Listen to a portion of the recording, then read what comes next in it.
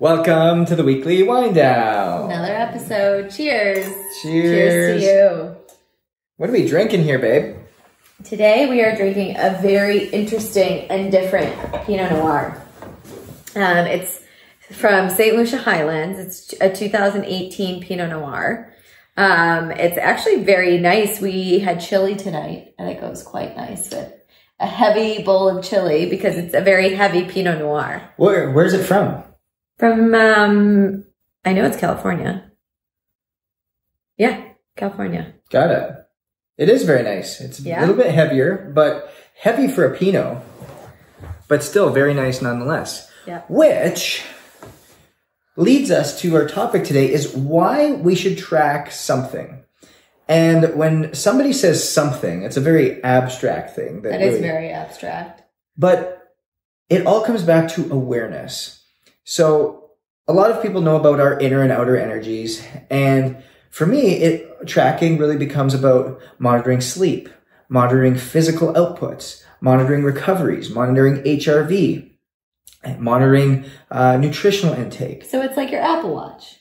It is like your Apple Watch. It's like your Apple Watch, your Fitbit, your Oura Ring, your Polar, your Garmin, you name it. There's your Whoop Band. There is an umpteenth number of things in which you can try, and new ones coming out every single day. It's a billion-dollar industry. And why is it so important that we're tracking? It's a level of awareness.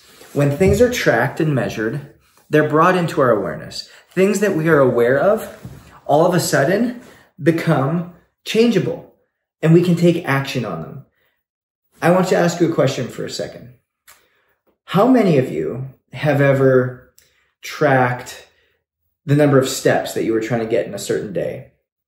I know that I've done that way back when. Mm-hmm.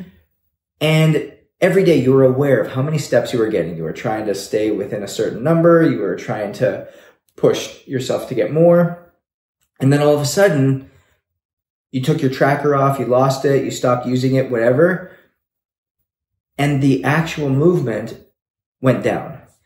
It was because it was no longer, you were no longer as aware of it. You were no longer as focused on it. And as much as it goes for the outer energy, it goes for the inner energy as well. Absolutely. Because like you said, it all comes back to awareness. So on the inner energy side, it's all about mindset. And so often it's such an abstract and intangible thing to think about that when you actually create something tangible around it, like the 7 levels of energy, you can then start to identify every thought, feeling, action, emotion, belief, whatever it may be, they all can relate back to one of those. And then take that a step further and you actually measure that. That is where the beauty of it comes in, because you can measure where you resonate, right? What level of energy are you at? And from there, that's where you create awareness and action plans off of that awareness to say, okay, maybe in that situation, I was frustrated. I showed up at a level 2 energy, but it didn't feel good. It didn't feel good for me. It didn't feel good to the other person in the situation. And obviously the goal is to be feeling better, right? Always. Which equals resonating at a higher energy level. So, okay, what can I do? What would a different choice look like?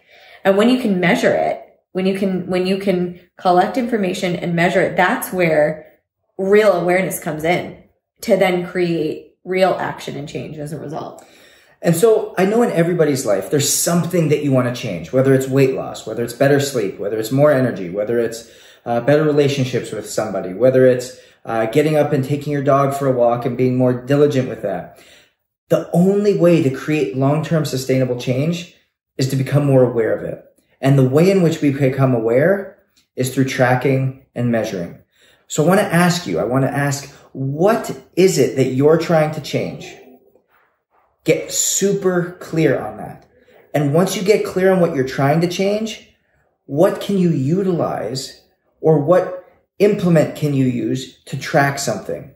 And it goes back to the first thing we talked about. Track something.